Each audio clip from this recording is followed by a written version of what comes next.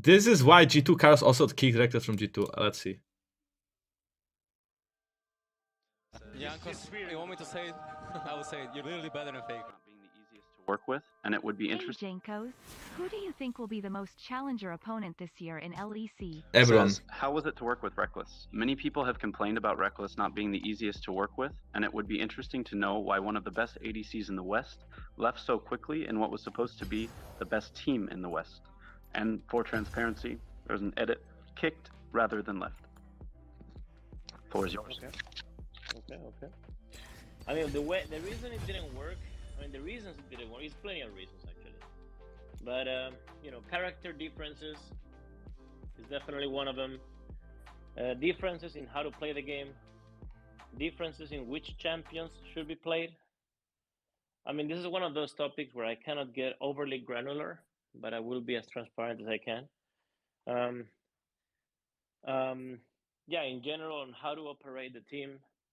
That includes scheduling, you know, like Rekkles is someone that likes to go to bed early and wake up early, whereas literally everybody else in the team was more prone or happy to start things later in the day and do things together during the night, playing board games and go out for dinner or whatever, you know.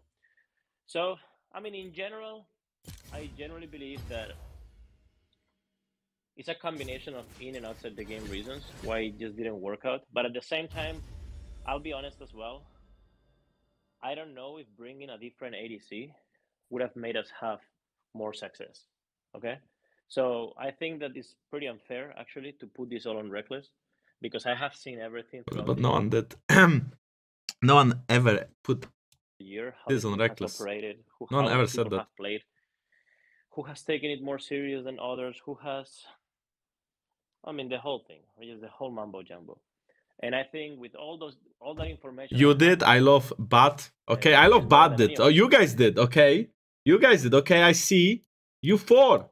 These are the culprits. You four. Yeah, rankeds are off, so we're playing something else. I mean, Ultimate Spellbook, I think.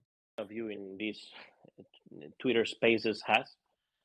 I can tell you, blaming Rekkles for our lack of success in 2021 is unfair, actually.